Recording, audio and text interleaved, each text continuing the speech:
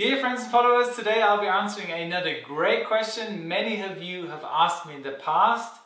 Why do you hear this voice 50, 40, 30 shortly prior landing in many approach and landing videos you see here on YouTube? So let's get started. 1383, runway 27, clear takeoff. United 1538, runway 27 on its way. The voice you can hear in the background is the height readout of the Radioaltimeter. The concept of the Radioaltimeter is fairly easy. You have one transmitting antenna and one receiving antenna installed at the rear part of the fuselage. The transmitting antenna emits radio waves, leaving the aircraft downwards until hitting the Earth's surface, and most of the radio waves get reflected and travel back up to the plane where they get picked up by the receiving antenna. The Radioaltimeter computer then measures the time it took for the radio waves leaving the aircraft, getting reflected by the Earth's surface and received by the receiver antenna. Now, radio waves travel at the speed of light, so the speed of light divided by the time it took will give you a distance, or in our case, a height. The calculation looks very similar to this. Okay, now let's look at the speed of light, which is normally given in meters per second. Okay, this means that it travels at 299,792,455 meters per second. Now the thing is in aviation that most of it isn't given in feet. But that is a fairly simple calculation. You just have 1 meter equals 3.3 feet, meaning you just have to multiply 3.3 times this will give you the speed of light in feet per second. Okay, there we have it. Now we have the speed of light in feet per second. And now let's say that the Radioaltimeter has measured a time from one radio wave transmitting downwards, getting reflected and getting picked up again with the receiving antenna, and the time it took to do that is 0.0000505 seconds. Now, as you can see, this is the simple rule of 3. So what you're going to do is you can already see that you can cross out the seconds and you've got left over the feet.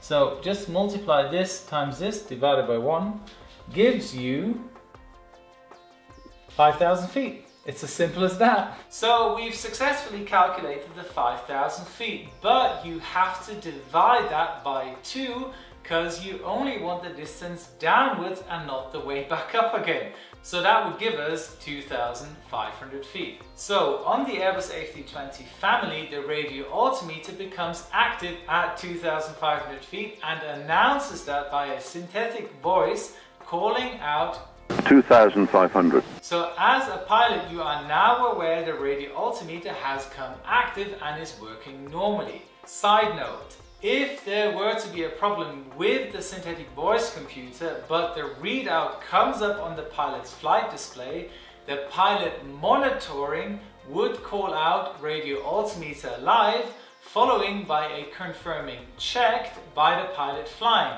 and any further callouts would have to be made by the pilot monitoring. So when you make use of the Radioaltimeter, when flying down any kind of approach in bad visual weather conditions, it is a nice help showing you how high you are at the moment. But you should be aware of your geographic surroundings because the Radioaltimeter gives you a height above ground indication and not a barometric altitude. Meaning the Radioaltimeter can show a lower height than the barometric altitude, like in this given picture.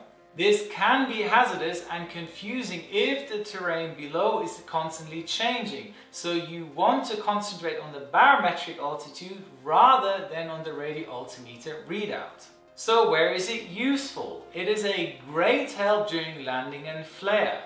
When coming in for landing, your eyes start transitioning from the instruments onto the runway so that you can adjust your lateral axis of the plane with the runway center line. And as you are in a constant descent, the Radioaltimeter will read out the height above ground. Now, when it calls out 50, you will already be over runway tarmac, making the readout very accurate, and from that point on it's more or less a countdown to the point where you reduce your sink rate, or better known as the brake, and start your flare. The flare should be initiated at 20 feet on the Airbus A320, and the famous call out retard, retard, will remind you to retard your thrust levers to the idle power. Haha, yes, very funny, the Airbus calls the pilot a retard. That joke is getting really old. No matter if you're flying with the autothrust engaged or manually, it will always remind you, or in some cases advise you, to pull back the thrust levers. The Airbus A320 family is equipped with 2 radio altimeters, one for the captain's primary flight display and another one for the co-pilot side. In case that one radio altimeter fails, both flight displays will indicate the height of the remaining one.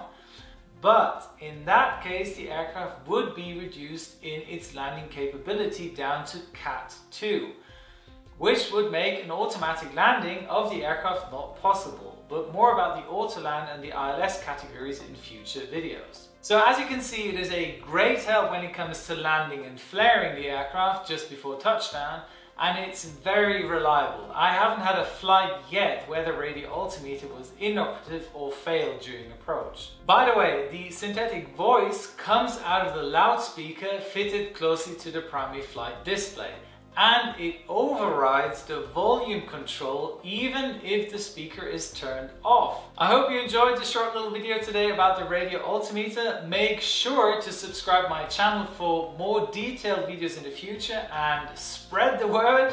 Thank you much for your time. Wishing you all the best. Your Captain Joe.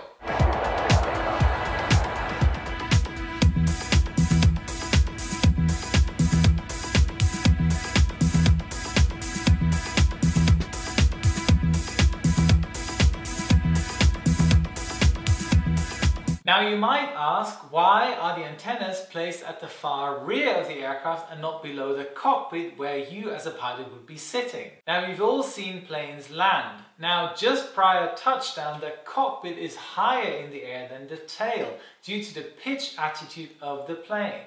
Now, looking at this picture, a radio altimeter measuring the height at the front of the aircraft would lead to a higher indication, although the tail is a couple of feet lower. Now, if you would draw a line from the landing gear to the radio altimeter antenna, you would see it is fairly parallel to the ground.